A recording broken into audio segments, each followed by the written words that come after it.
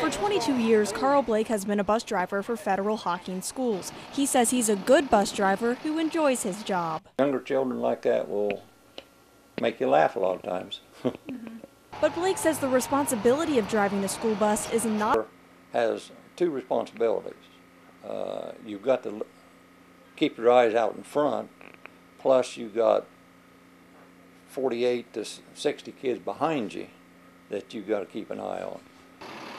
And now all eyes are on school bus drivers. A recent report says 167 drivers in our state have drunk driving or drug abuse records. Now school superintendents like Carl Martin of Athens City Schools are beginning to wonder who's behind the wheel. I'm not aware that any have had DUIs in the past. That's not to say that some of them may have had a DUI sometime in their history. Martin says the state allows schools to see only the past 3 years of driver records. But despite these restrictions, Martin says his district is doing all right. In fact, we've had a very good safety record. In fact, we just got an award from our insurance agency for our safety record.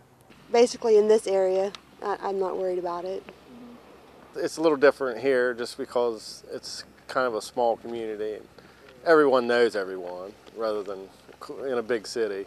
Big cities like Columbus, where police caught a bus driver with cocaine. Horror stories like that have all school administrators considering ways to improve safety.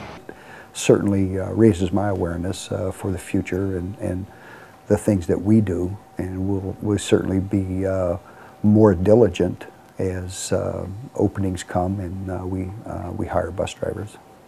According to Ohio law, a person convicted of drunk driving can drive a school bus just 2 years after the offense. 16 other states require a 5-year wait. This and limited access to driver histories has workers at the Ohio Department of Education planning for reform. We're going to be meeting with the state registrar as well as the Department of Public Safety and Bureau of Motor Vehicles to see what information is available currently, how we can expand our data collection efforts and work with school districts to ensure that all school bus drivers are safe in transporting our children. That was Ohio Department of Education spokesman J.C. Benton. Superintendent Martin says more data will be helpful, but wants people to know that most drivers are good people.